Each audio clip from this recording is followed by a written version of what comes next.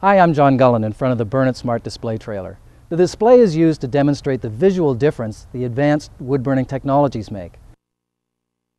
One of the stoves on the trailer is an older conventional stove, and one is an advanced technology EPA or CSA B415 certified stove.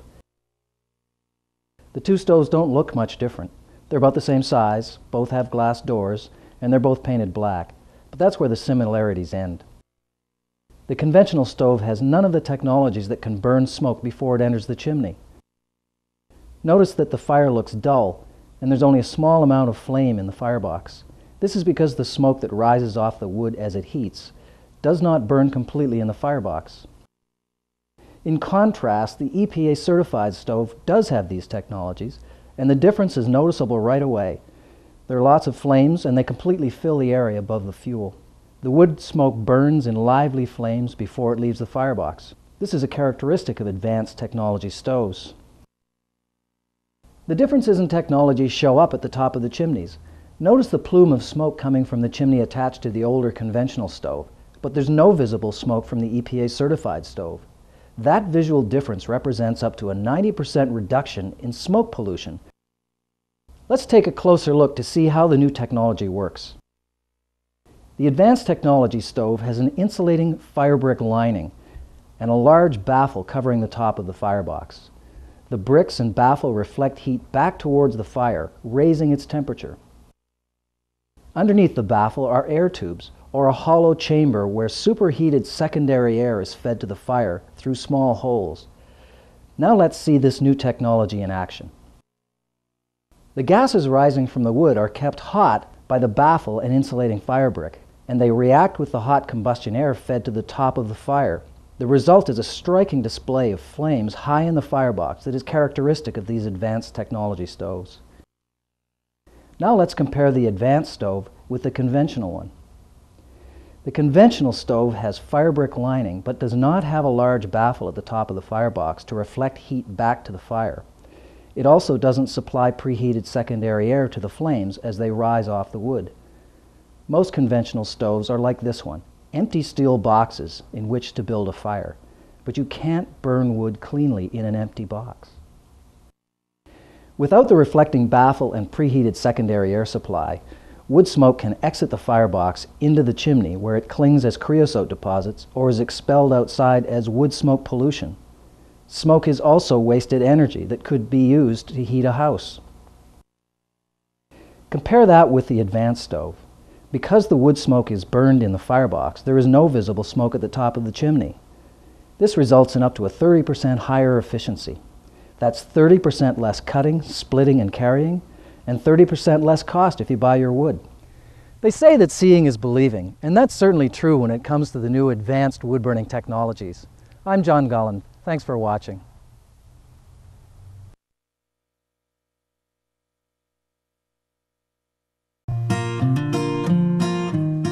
The warmth and ambience of a roaring fire is a wonderful part of a home. Whether it is fueled by gas, pellets, or firewood, this is especially true when the fire also provides heat and comfort with minimal air quality impact. These are reasons to consider a modern-day, high-efficiency stove or fireplace insert.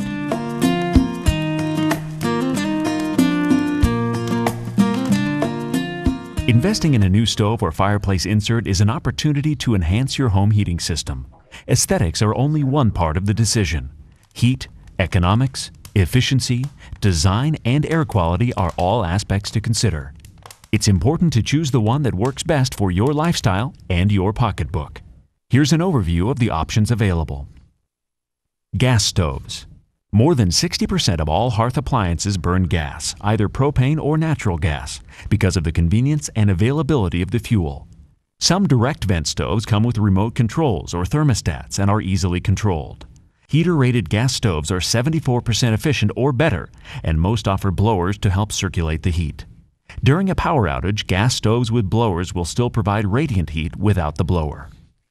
Pellet stoves. The fuel for these innovative stoves is made from renewable resources, recycled wood waste or dried corn. The compressed pellets pour into a hopper at the top of the stove, which then feeds the fuel automatically into the stove's burn pot. A single load of pellets can burn up to 88 hours, and pellet stoves are up to 80% efficient.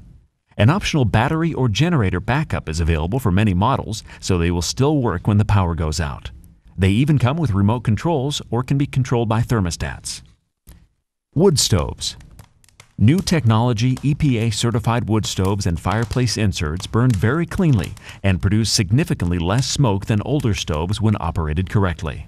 When firewood is readily available, wood stoves are a good option. Because of the way they are designed, they will burn your wood much more efficiently and deliver more heat. This is especially true when an insert is installed in an open fireplace, which ensures the heat goes into a room instead of having warm air drawn from the room and sent up the chimney. These are the three most popular options, but electricity, coal, corn, and oil are other fuels that are sometimes used in stoves and inserts, depending on their availability in various areas. One final consideration if you are in an area that restricts burning during periods of poor air quality. Electric and gas stoves and inserts can still be used during restrictions. Appliances burning other fuels might not be allowed during some restricted periods. Be sure to check with your air quality agency to understand local rules. With all this information, how do you decide? First, consider these questions. What appliance is the right size for your home? Who is going to install the new stove or insert? Do you need it for full or part-time heat? What is your budget? What type of fuel is readily available? Next, it's time to visit a specialty retailer. Specialty stove and fireplace retailers carry and demonstrate all types of appliances and have the ability to help you with the installation and service. They are happy to answer your questions and provide you with product literature.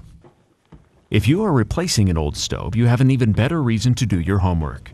The technology available today is impressive, whether gas, pellet, or wood. Retailers can also help you remove an old appliance and have it destroyed and recycled, which is the right thing to do. In some areas, it is illegal to sell an old, uncertified stove that has been removed, so be sure to check local regulations. Professional installation by a technician certified by the National Fireplace Institute is essential for the proper performance and safety of a hearth product and its venting system. Your local building authority may require a permit to install a hearth appliance, and it's a good idea to get one to avoid invalidating your homeowner's insurance. Make sure you follow the recommended maintenance and service steps as well. Once you have your new hearth appliance, consider other ways to get the most heat from it. A properly weatherized home keeps the warmth your stove or insert generates from leaking out, in effect leaking money. Caulking and weather stripping are good ideas, as are tuning up your main furnace and installing storm windows. Armed with this information, you can now make the right choice to fit your needs.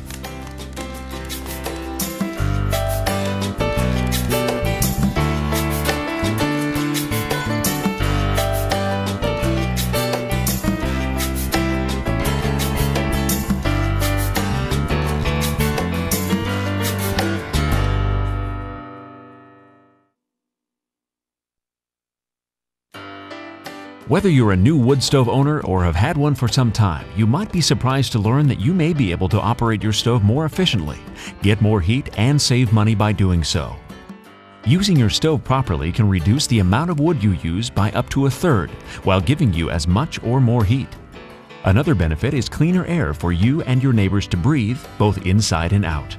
Smoke coming from your chimney means your stove is not operating efficiently.